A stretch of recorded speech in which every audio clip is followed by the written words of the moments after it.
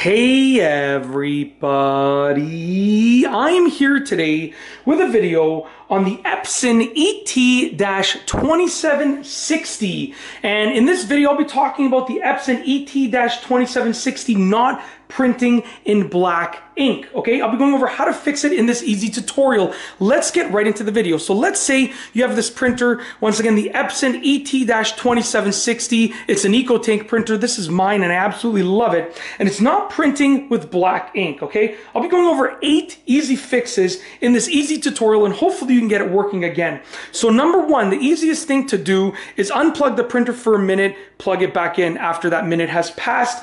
If it's a simple malfunction or a glitch or an error, that will likely fix the problem right there. Number two, if that doesn't work, you're going to keep going on, obviously, to the next one after you've tried each one. So number two is there paper jammed in the printer? Now, basically, sometimes, on a rare occasion, a piece of paper, a little fragment of paper can be caught in the printer and can obstruct the black ink nozzle or any of the colors specifically, okay? So with that being said, look in the printer and see if there's anything caught. You want to get access to where the printer nozzles are, so you can actually just lift this up and see what's going on in there, and you can see if there's anything jammed in there, especially if recently, you might have had a paper jam. This is something to look into. Or if you have 5, 10, 20 different users printing off the same printer, you don't know if there's a paper jam that someone else dealt with. So look into this, okay? If that doesn't work, you're going to move on to number 3, which is try printing in color. If you can print in color, then it's not a problem with the overall printer or its ability to print pages. If there's black ink within the color page, so let's say you print a color picture and there's a little bit of black ink in it. If that black ink does not show up, then it's specifically a problem with the black printer head nozzle or the black ink being delivered to that printer head nozzle. If it doesn't work when you print color, then obviously you have a printing problem overall, not just a problem with black ink. And that's because you might have only tried to print in black and white and it's not printing, and you're assuming that it's a problem with the black ink, but in reality it can be a problem with the overall printer. You just haven't tried printing in color. So be sure to try printing in color to just try and narrow down the problem. Number 4, is there black ink? Okay, now it's cool because you get to see how much ink is in there, but if you don't know what to look for, you might see the whole thing being this color and think that it's full, when in reality the darker color means that there's ink in there. But if the whole thing is this color here, the lighter color, you might think it's just filled to the top. Make sure that there's black ink in there, okay? And if you have extra black ink, maybe just refill it, because on a rare occasion, I don't know that this has ever happened, but I think that it's possible, you might have ink that has just sort of stayed on the outer edge here, where it looks like it's full, but in reality it's empty in there. So maybe the ink looks like it's full because it's all stained over here, but in reality it's actually empty there. Like I said, I don't know if it has happened, but I think that it is possible, okay? Number 5, update the printer's firmware. So when I turned on my printer this morning, it told me there was a firmware update. I didn't do it yet, but I will do it right after making this batch of videos.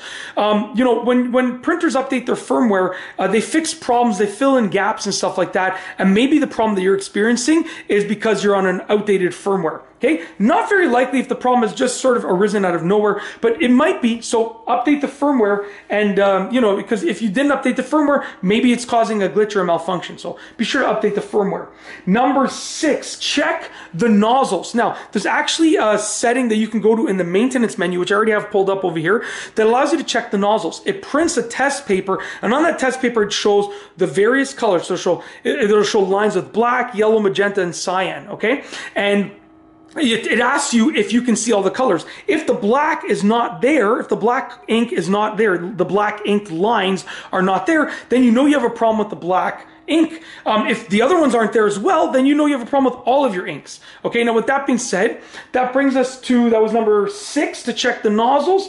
And then, so check the nozzles using the maintenance menu, the nozzle check. And then number 7, if your black ink is not showing up, you can actually unclog the nozzles by cleaning the printer head. So basically, it asks you, once you've done that check of the nozzles, if you see all of the segments or if any segments are missing. And if you don't see a specific specific segment, like the black ink, for instance, it tells you it can unclog them. So go ahead, number 7 is to go ahead and unclog them, okay? And then you can print another test sheet and see if that helps out, okay? Lastly is number 8. If none of this works, then you might just have a software glitch, or like a glitch or a malfunction on here. Maybe your hardware is fine, but maybe you're having a software issue or a malfunction or an error or a glitch of some sort. So you can just factory reset the printer. You can do that through the, I believe it's the settings or the setup menu. Really easy to do. You just go to the reset option and you reset all. And that will erase everything from the printer, and you're gonna have to start fresh. But luckily, this printer takes like only a few minutes to set up. It's really quick and easy and straightforward. So you can try that out, and hopefully that fixes the problem. And that's basically it. If you like this video, please be sure to give it a thumbs up. Let me know what you think down below as a comment. And of course, be sure to subscribe for more great videos just like this one. And that's all I have for you today. Thanks for watching.